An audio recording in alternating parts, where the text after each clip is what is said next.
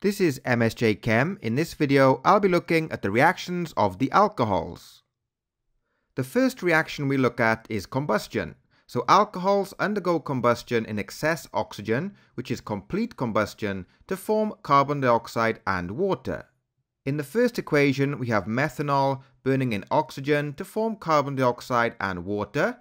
In the second equation, we have ethanol burning in oxygen to form carbon dioxide and water. The second type of reaction that alcohols undergo is oxidation. Primary alcohols are oxidized by acidified potassium dichromate and heat to form aldehydes or carboxylic acids. In this reaction, we start with a primary alcohol, which is ethanol. Our oxidizing agent is acidified potassium dichromate.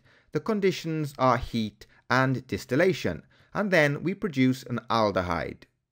If we continue to oxidize the aldehyde, again using the acidified potassium dichromate, but this time it's heat with reflux, we produce a carboxylic acid.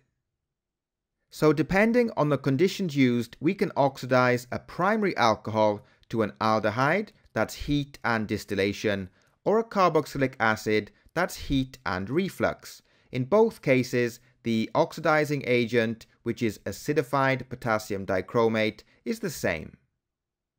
In this reaction, we have a color change from orange to green. Next, we look at secondary alcohols.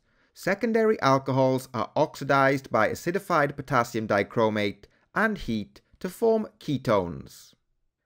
In this reaction, we have a secondary alcohol, which is propan-2-ol. The oxidizing agent is acidified potassium dichromate. The conditions are heat and reflux, and the product is a ketone, which is propanone. In this reaction, we also get a color change from orange to green. And finally, we have tertiary alcohols. Tertiary alcohols cannot be oxidized by acidified potassium dichromate.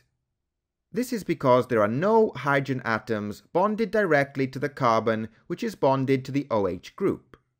This carbon atom in the middle, which is bonded to the OH group, is bonded to 3 other carbon atoms. It is not bonded to a hydrogen atom, therefore it cannot be oxidized. And in this reaction, we have no color change. The solution will remain orange.